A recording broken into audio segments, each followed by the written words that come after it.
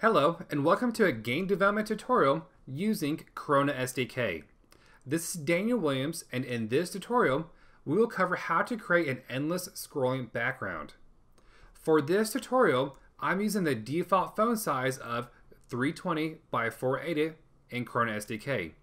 If you use this code, you may need to adjust the speeds and sizes of the code to make it fit for your game. You will also need the image backgroundwithclouds.png, and this is a free download that can be found on my website at gamebuildingtools.com. I will also include a link to this graphic in the notes below this video.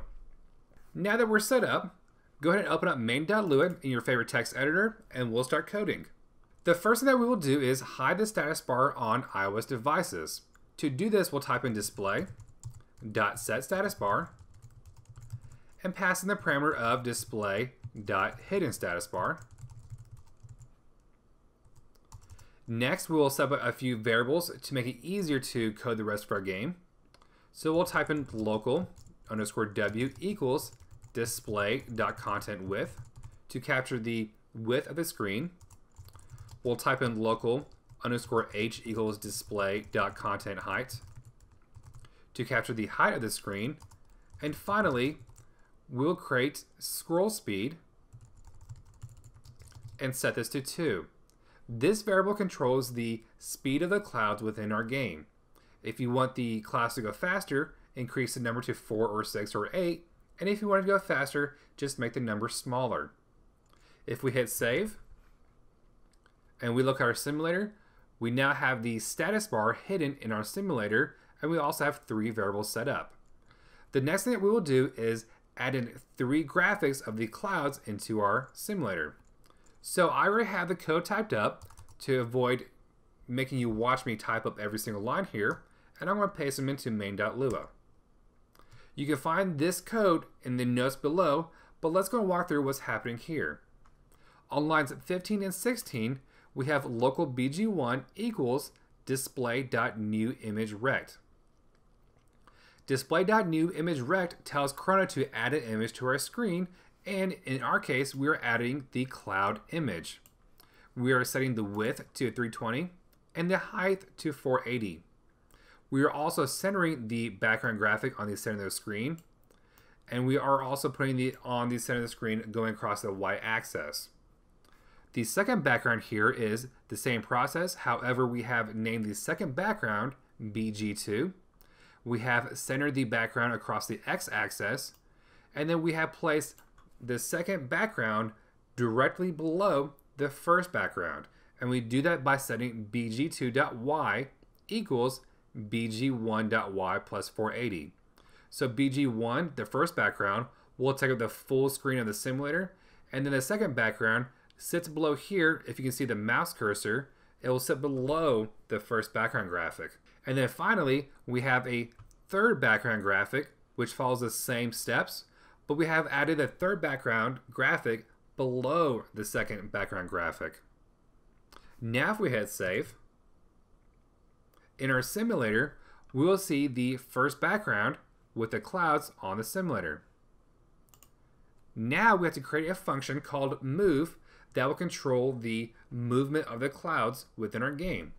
So hit enter a few times after line 24 and type local function move with a parameter of events, and we'll close up the function with the word end.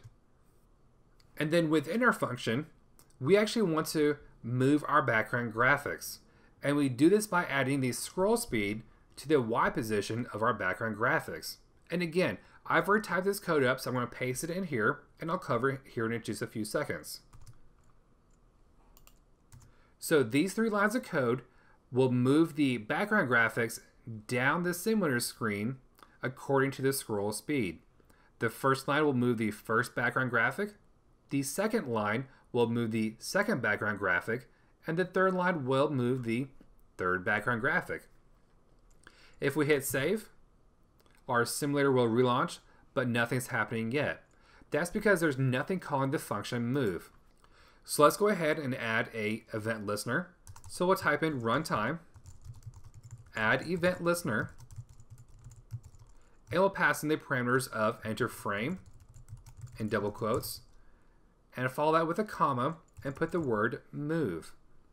So what this line does, it tells Corona to run the function move of every frame within our game. Now if we hit save,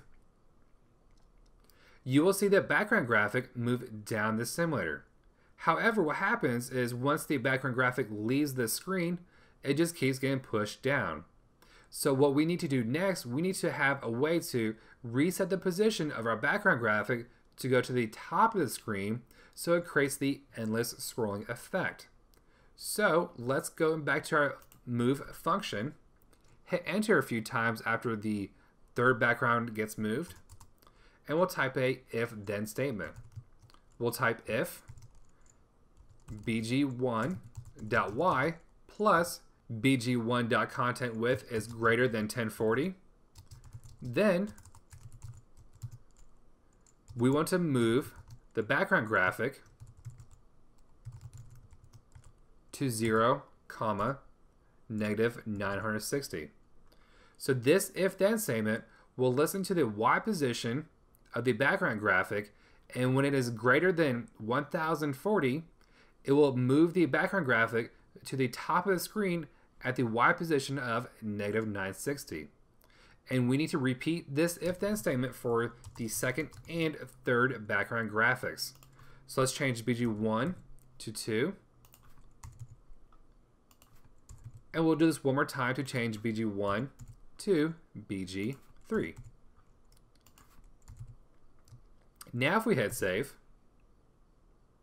you will see that we have created a endless scrolling view of the background clouds, and they will just keep running and running and running.